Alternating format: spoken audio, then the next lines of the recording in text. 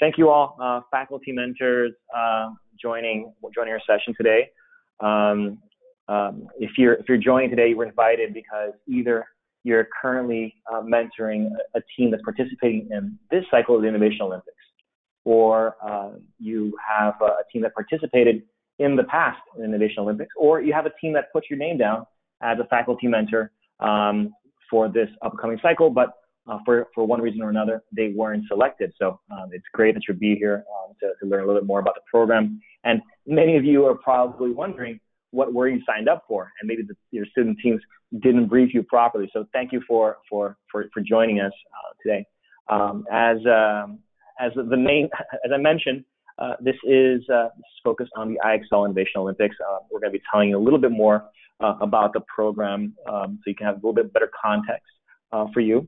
We wanted to also explain what you've gotten yourself into, or what your students have gotten yourself into in terms of responsibilities, but also the benefits of being a part of this program. Students are really excited about. And just kind of from that winning kind of and coaching perspective, we also wanted to just give you a few tips of what winning teams do, and how you guys can help them move along as well. And before we get into it, I just wanted to do a quick introduction about the team. My name is Andre Do Valle. I'm the gentleman on the top right corner here.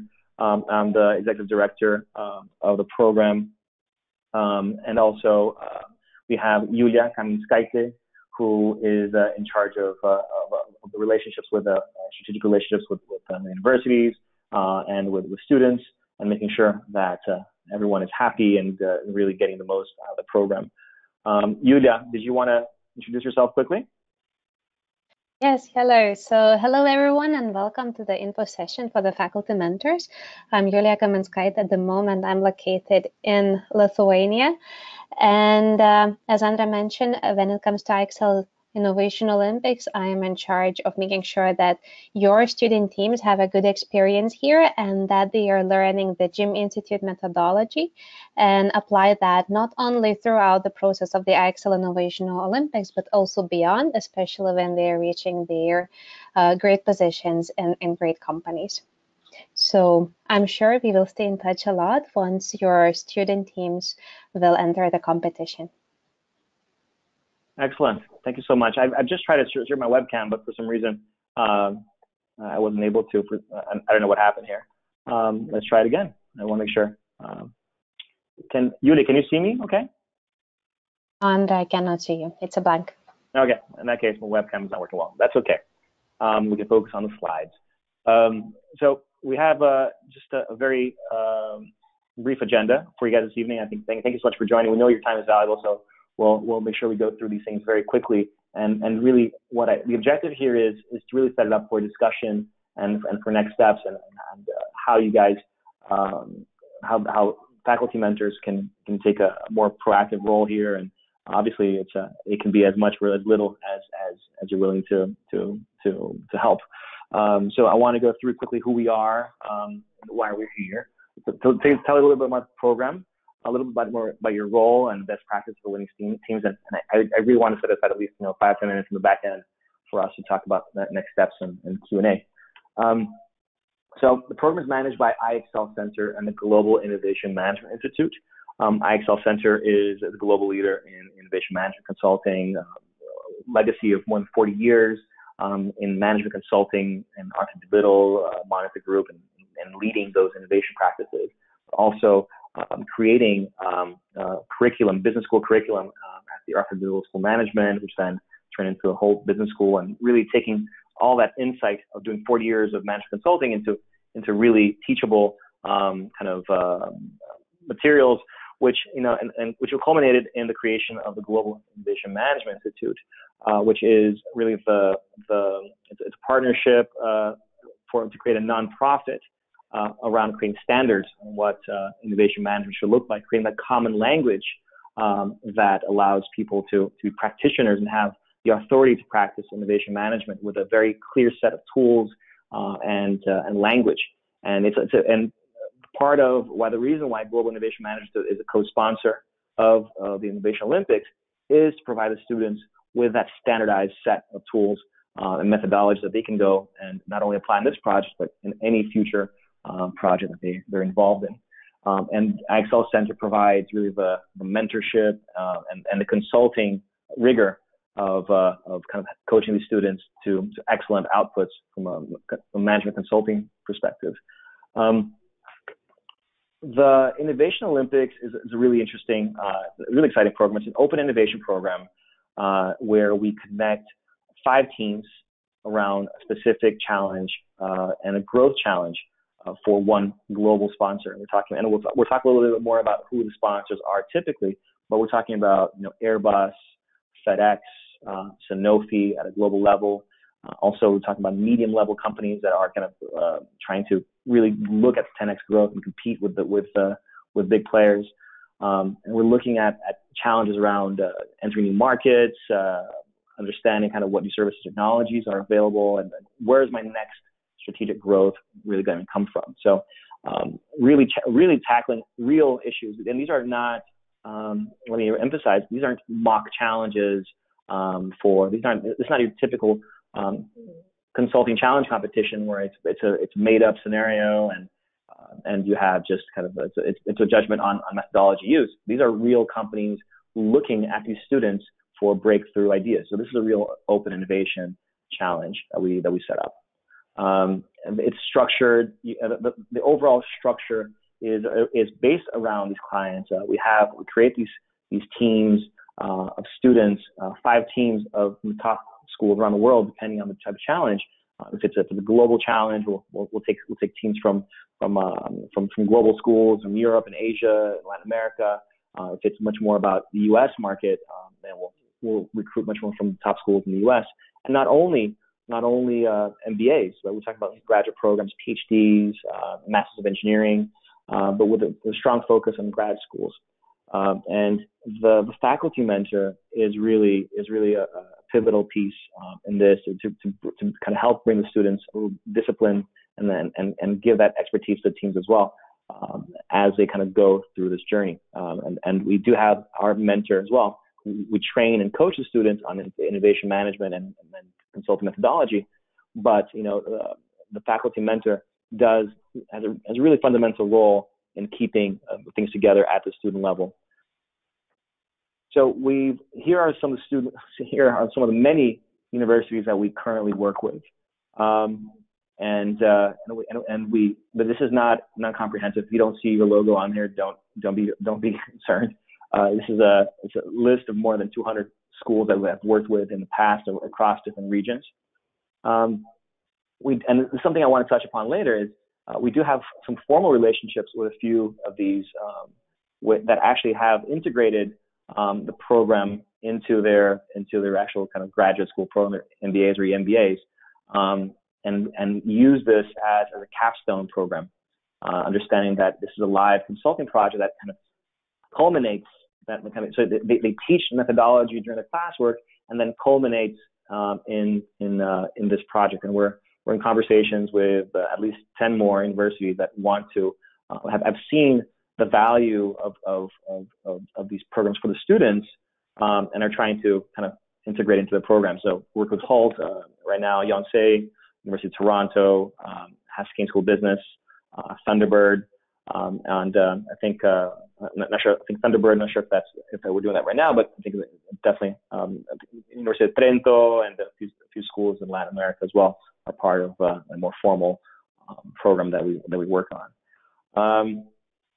So these are the companies some of the companies we've worked with. So more than 200 over the last 10 years. Currently, this spring cycle, has kicked off about a month ago. We started working with Winnebago, United Airlines, Export, which is the Guatemalan export agency, SmartSafe, which is a Brazilian company trying to take their IoT for safe technology into the U.S. market. We have Promigas, which is the largest energy company in Colombia, also looking at kind of technology and business model challenges. So these are real challenges, and we have a constant flux of companies coming through. And the program runs over the course of 8 weeks. a very structured program. And we can talk about methodology and how it works, but I just wanted to emphasize that this is a very intense and iterative process where the student teams are presenting. They have four formal presentations to the clients along the way, where they get a chance to get feedback and judged and kind of then moving on. And this is a process that is very tested and pressure tested across many different areas and many different clients. And it really delivers on really excellent results when it comes down to it. And this is part of the Global Innovation Management Institute methodology. And the students are coached, and they have webinars every week on each piece of this puzzle to understand what good looks like at each stage of this process. And the obviously kind of students love it because they're working with senior executives. They're learning a world-class methodology and getting certified. They're getting level 1, level 2 certification from Global Innovation Management Institute, which it's great to kind of really pad their CVs. We include them in our resume book that we share. We've always reached out to by companies looking to build innovation teams. So we love to refer students, and students get recruited into teams all the time. We have several alumni working at Verizon after a project there.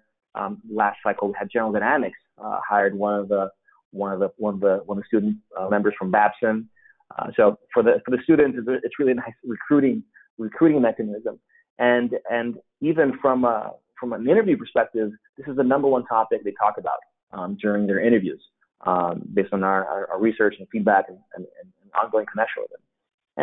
And of course, I think everybody loves to say to get bragging rights, and whenever Harvard participates, and they participate, in almost every cycle, there's an added incentive to beat the Harvard team as well, because it's people like to position themselves as competing with the best out there.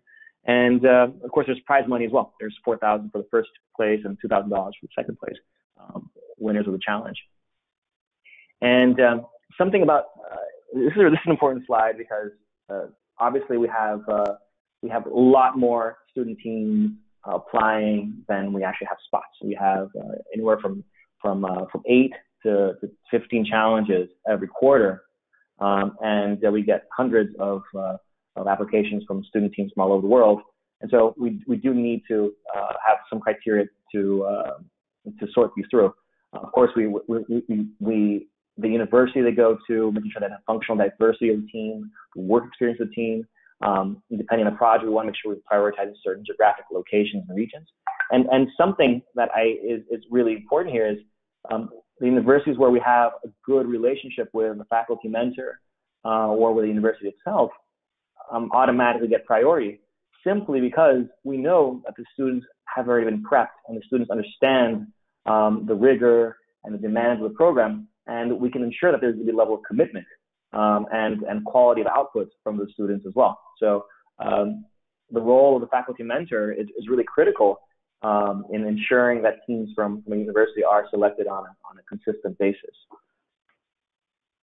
And I just wanted to share a few testimonials. Students love it, love the program. They keep coming back. We have student teams that participate 2, 3, 4 times in different cycles, just because of the richness of the experience of the mentorship and the coaching they receive, and the feedback from the client for them is really exciting, and it really does give them a leg up over other candidates when going out for recruiting at the end of the year.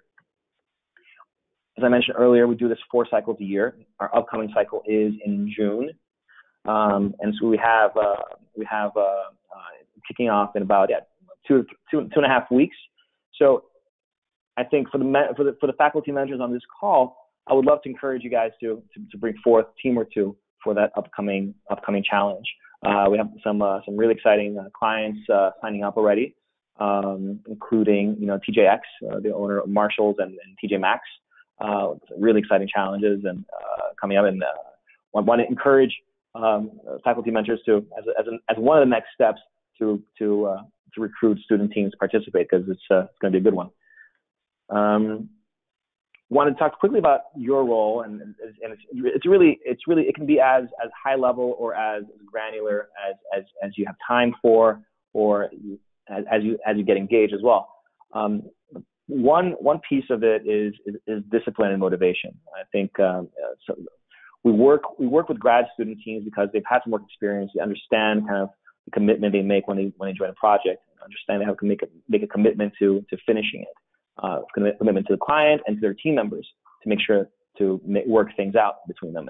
And of course, having that face-to-face influence from the faculty mentor helps them keep that in perspective and not to drop out at the first sign of any adversity. We understand also that there's certain skill sets that maybe you'd like to drive forward and teach your students depending on the subject matter that you teach. So it's a good opportunity to oversee the development of those maybe skill sets. And of course, I think just your seniority and experience, overall guidance and mentorship for the students is always helpful. In terms of academic advice, it's really, I think, needless to say, you have a lot more dots, a lot more cases, and a lot more experience than the students. And so adding additional kind of thoughts and being their thought partner in some of these thoughts and proposals they make is always incredibly helpful. In innovation, we talk about at the front end when we're diverging, getting as many dots and points of view as possible in there, and yours can have a tremendous impact on the team's kind of point of view. And finally, it's opening doors to databases and secondary research and kind of and sharing your network with them to help them advance on their needs. Have some really great case studies from Toronto, which gets a lot of support from its faculty, and the results kind of very, very clear. They consistently rank in the top 2 or 3 of the challenges that they engage in. So it really affects the team's outputs.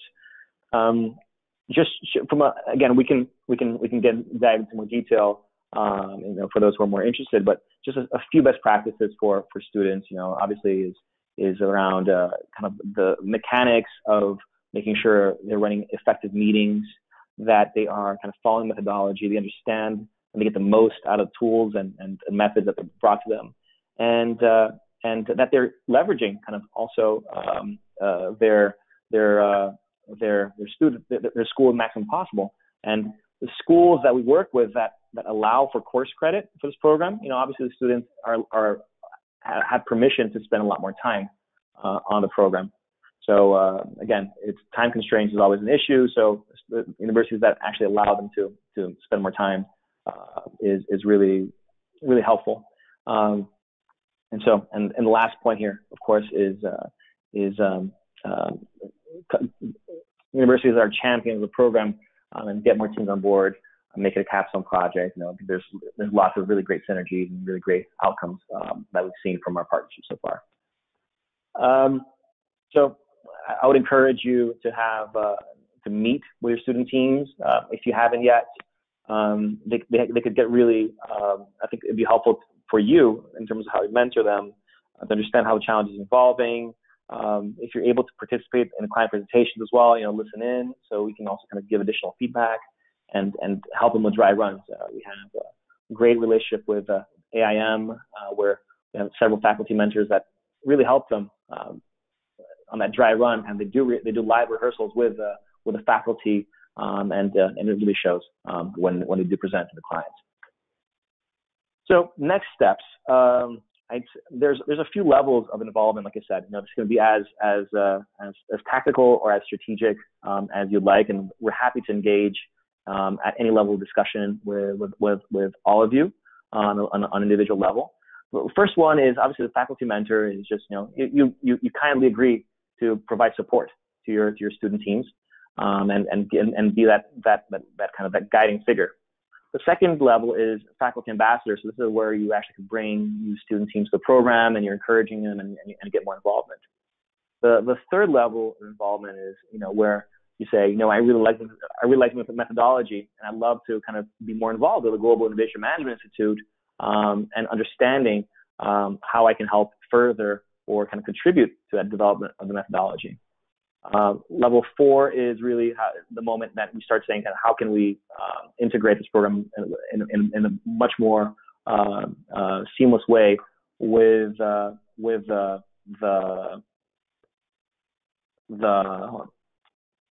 how can we integrate this better with our overall program. And finally, level 5, and this is reserved to faculty mentors we've worked with for several years and become trusted partners, is we invite them to become I also play a role in Global Innovation Management Institute at the nonprofit level. We invite these faculty members to become board members of Global Innovation Management Institute, and that is where that is the level of discussion is how we can help shape innovation management as a discipline, and the methods and the partnerships, and how we extend certification of professionals across different geographies. Global Innovation Management Institute has incredible reach now in the Middle East and South America, in the U.S. and Europe, also increasing in Asia. So it's a really exciting area right now that is growing immensely in terms of following in the footsteps of ISO and obviously kind of the Project Management Institute as well. So that's it for the structured and presented presentation area. I just want to open up for Q&A. I know it's been a mouthful. I went through this very quickly, but I just wanted to give you guys just a taste of what this is, and open up for questions and for just detailed conversations one-on-one with you. Thanks, Andre, for delivering this info session. So first question is just, about how many faculty mentors there can be per university. Short answer is we don't limit that. I think it's I use the case for IIM. They have at least 3 or 4 faculty mentors, and these are just resources that go-to resources that students can use to go if they have any questions. They're not, and that actually provides more flexibility for the faculty mentors and for the students to get support whenever they're by whoever's available. Thank you. So can we drive internal IXL Innovation Olympics only for our university teams?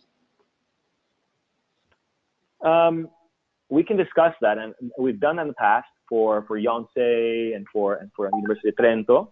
That does work. I think it's we can definitely talk about that and have a conversation.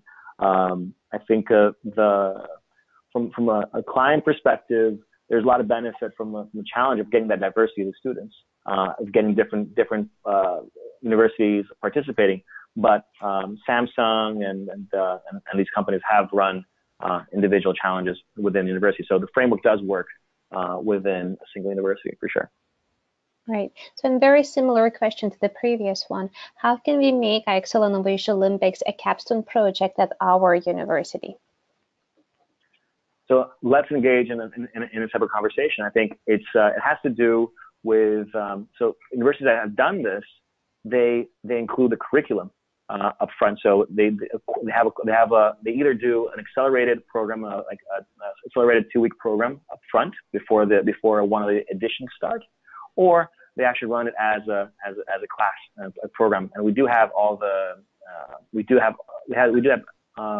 all the curriculum and the materials available. And this is taught, I think right now in terms of curriculum, it's taught at Toronto, at Calgary, and Yonsei as part of their MBA programs. So, right. So the short answer is we can help and discuss kind of what are the options available for you. For sure. So can a faculty mentor realistically support more than one team? Absolutely. So understand that the heavy lifting on support and coach and training is done by the IXL mentor coach who is managing the project. And so the role of the like I said, the faculty mentor can be as involved or as high level as he'd like. I think we'd like to involve, obviously, the deeper faculty mentors get into the subject matter and getting their hands dirty with the teams, the funner it is, and the better the outputs. But it's a high level strategic guidance of best practices. So this could be as little as half an hour each week. Right. Now about the upcoming IXL Innovation Summer Cycle, are there any specific requirements that student teams should meet in order to be selected? So we're starting to get the client specifications right now, but I think the number one guidance I can give you when forming teams of students is making sure that within the team that they are diverse. So making sure they're not all from one nationality or all from the same exact kind of let's say expertise, and that is a combination, of course, of what they are studying currently, what they're majoring in. So what is their specification, but also kind of their own personal backgrounds and experience as well. So obviously, if it's a massive engineering program and all the students are all massive engineering, that's fine. But let's make sure we have a diversity of prior experiences, and because that is really what contributes to really positive outputs. Andre, and I believe that could be a closing question. So GYM Institute grants for all student participants GYM Institute certification. Does the same apply for the faculty mentors? Absolutely. Absolutely. So if the faculty mentor wants to participate in the webinars and be part of the quizzes, they're also eligible for GYM level 1. All right. So I think that's enough for the questions today. We are already over 30 minutes for this info session. So Andre, I think we can close it. Excellent. Thank you everyone for joining. Really looking forward to working with you. Again, this program is driven by the students.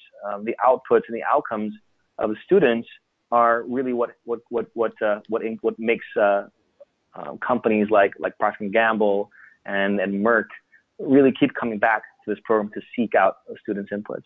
And from the student perspective, I think it's critical that they have an amazing experience as well, and they get the most out of the program. So working with faculty mentors to provide that amazing experience that bridges the students to the clients and creates an amazing experience at both ends in collaboration with us is what we really want to aim for. So thanks everyone for joining. You've been in touch with Yuda directly. If you'd like to have a second conversation, I'm happy to engage with you one-on-one. Thank you. Thanks everyone for attending. And then maybe you can click on the next slide. There is the contact information. Please do not hesitate to reach out to us anytime, and we will be glad to work with you in the nearest future. Thank you, and bye-bye everyone. Thank you everyone.